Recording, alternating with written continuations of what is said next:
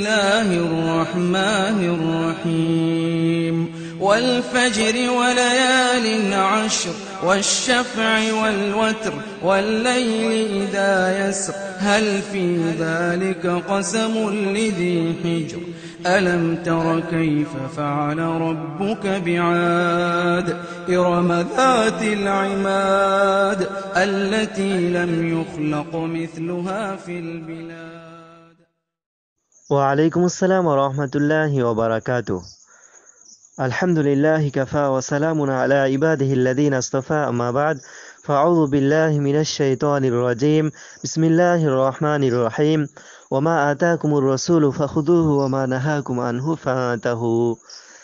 India থেকে একদিন ভাই প্রশ্ন করেছেন যে সফরে থাকাকালীন ভ্রমণে থাকা অবস্থায় 4 রাকাত বিশিষ্ট সালাতকে 2 রাকাত সংক্ষিপ্ত করে পড়া, কসর করে পড়া এবং তার সাথে সাথে সুন্নতগুলি সম্পূর্ণ আদায় করে নেওয়া, যেমন জোহরের 4 রাকাত ফরজকে 2 রাকাত সংক্ষিপ্ত করে পড়া এবং জোহরের 6 রাকাত সুন্নতকে সম্পূর্ণ পড়া, এটা কতটা শরীয়তসম্মত বা কতটা সঠিক তা বিস্তারিত জানালে উপকৃত হতাম। ভাই, আপনি খুব সুন্দর প্রশ্ন করেছেন, আলহামদুলিল্লাহ। এই প্রশ্নটি করার জন্য আপনাকে অসংখ্য ধন্যবাদ। দেখুন ভাইজান, সফরে থাকা অবস্থায় আমাদের রুখসাত দেওয়া হয়েছে, ছুটি দেওয়া হয়েছে 2 রাকাত সালাত। তার মানে 4 রাকাত বিশিষ্ট সালাত যা আছে, যেমন জোহরের 4 রাকাত সালাত এবং আসরের 4 রাকাত নামাজ এবং এশার 4 রাকাত নামাজ। তো এই যে 4 রাকাত বিশিষ্ট নামাজ আছে, 4 রাকাত বিশিষ্ট সালাত, তো এই 4 রাকাত নামাজকে সংক্ষিপ্ত করে 2 রাকাত পড়া, মানে 2 রাকাত আল্লাহ রাব্বুল আলামিন রুখসাত দিয়েছেন, ছুটি দিয়েছেন।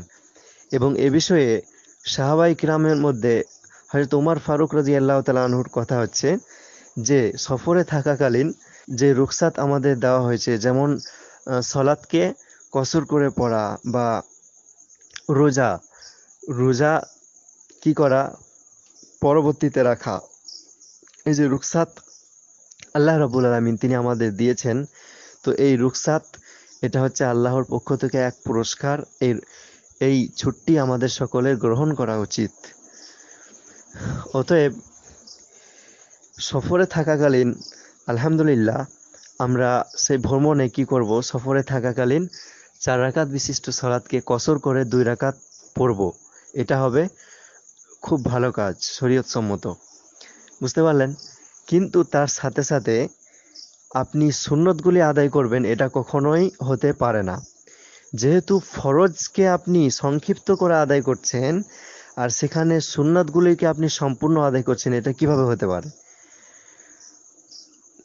সফরে থাকাকালীন আল্লাহ রাব্বুল আলামিন তিনি ফরজ কাজকে সংক্ষিপ্ত করেছেন, অতএব সেখানে সুন্নত পড়ার কোনো প্রয়োজন নেই। যেহেতু এর কারণ হচ্ছে এটাই যে সুন্নতের থেকে ফরজের গুরুত্ব ইসলামে অনেক অনেক বেশি। তাই আমরা কি করব, যেহেতু সফরে থাকাকালীন ফরজ সালাতকে 4 রাকাত বিশিষ্ট সালাতকে 4 রাকাত বিশিষ্ট নামাজকে আমাদের কসর করে সংক্ষিপ্ত করে 2 রাকাত পড়ার আদেশ আল্লাহ রাব্বুল আলামিন তিনি আমাদের দিয়েছেন রাসূল সাল্লাল্লাহু আলাইহি সাল্লাম দ্বারা, তাহলে আমরা ফরজ কাজ যদি সংক্ষিপ্ত করি তাহলে সেখানে কোনো সুন্নাত বা নফল পড়ার প্রয়োজন নেই। আশা করি আপনি আপনার উত্তর পেয়ে সন্তুষ্ট হয়েছেন। জাযাকুমুল্লাহু খায়রান।